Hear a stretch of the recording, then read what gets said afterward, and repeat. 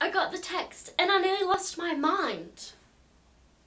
This was Michaela's response when she made Time magazine's top 25 most influential people on the internet. But unlike the other people on that list, Michaela isn't real. She's a virtual Instagram influencer. She attends music festivals, eats at the best restaurants, and appears in advertising for brands like Samsung and Spotify. Her 2.6 million followers comment things like, "I'd love to meet you." And Michaela even replies to these comments, giving her followers a sense of genuine connection with her. Even if you don't follow Michaela, you've probably met a virtual human. Maybe in a video game, or a movie, or maybe even in therapy. Their use in these settings relies on a pretty big assumption, that we respond and connect to virtual humans as if they were real.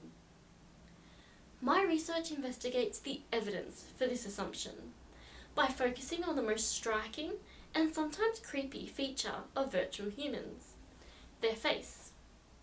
Lots of experiments have asked people to make judgments about virtual and human faces, like how trustworthy they are.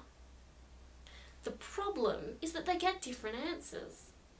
Some find we trust virtual faces less than human ones, while others find that we trust them just as much. My research aims to solve this problem using a statistical technique called meta-analysis. Meta-analysis allows me to combine the evidence for lots of experiments and come up with an overall answer to my question: do we trust virtual faces as much as human ones? The outcomes of my research could massively alter the course of Michaela's life.